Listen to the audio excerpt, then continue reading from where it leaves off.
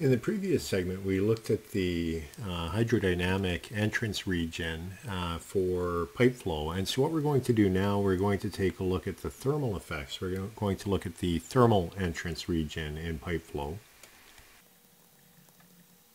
And so just like before, what I'm going to do is I'm going to sketch out a section of pipe. And we can consider that we have a fluid flowing into that pipe. And we're going to begin with a uniform temperature profile. So let's assume that we have a fluid coming in. And this would be at location x equals 0. Now what is going to happen is just like before, depending upon the wall conditions. So remember here, we can either have two different boundary conditions. One, we can have a constant surface temperature, or we can have a constant heat flux on the surface. And so those would be two different types of boundary conditions that we could have upon our wall. But with that, we have either heating or cooling taking place, and consequently the temperature along the wall will begin to change. And as the fluid flows, that temperature will move in.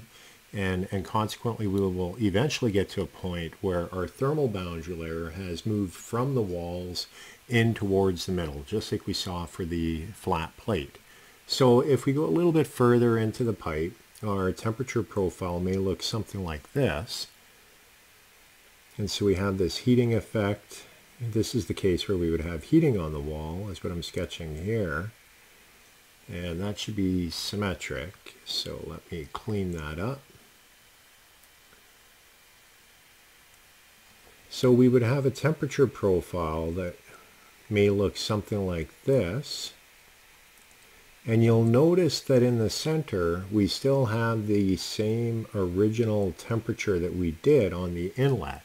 And that's because our thermal boundary layer is growing. And so if I draw a dotted line for the thermal boundary layer, eventually what's going to happen in the pipe flow is that boundary layer will close. And then that is when we get to the case where the effects of the wall have been felt throughout the entire pipe flow. And when that occurs, we define that as being at the location where we're at what we would call fully developed flow with the thermal boundary layer. Now, the nature of the profile that we will have is going to depend upon the boundary conditions around the pipe, be it a constant temperature boundary condition or a constant heat flux. So I'm going to begin by sketching the case of a constant temperature boundary condition. So this would be one where the wall surface temperature is different from that of the fluid. And the temperature profile for a constant temperature boundary condition will look something like this.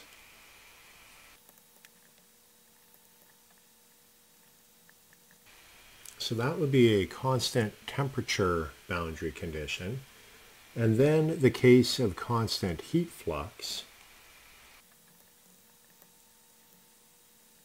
A constant heat flux boundary condition would look something like that for the temperature profile. Now the thing about the thermal boundary layer and the temperature profile, if we continue to add energy, be it either through a constant temperature boundary condition or constant heat flux, this temperature profile will continue to change as we continue to move in the x direction. So unlike fully developed velocity profiles where the velocity profile doesn't change, this thermal energy or the temperature profile will continue to change. And so that's a little bit of a difference. But when we say fully developed, we're referring to the fact that the uniform temperature no longer exists and the effects of the wall have been felt throughout the entire pipe, so across all the radii or radius.